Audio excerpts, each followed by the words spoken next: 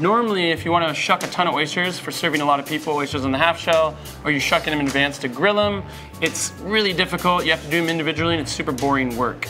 We have a trick that makes it so much easier to shuck out a bunch of oysters. Shuck out a bunch of oysters. Okay. This is a great trick to make shucking them really, really easy, and they actually turn out more beautiful too.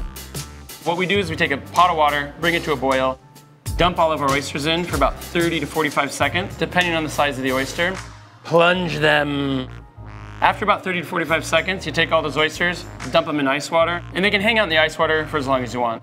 When you're ready to shuck them, they almost shuck themselves. Shuck themselves.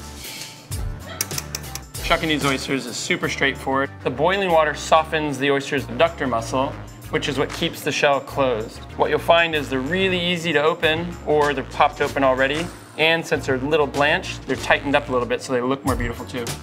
They kind of turn into these beautiful little gems that way. Oh, look at that.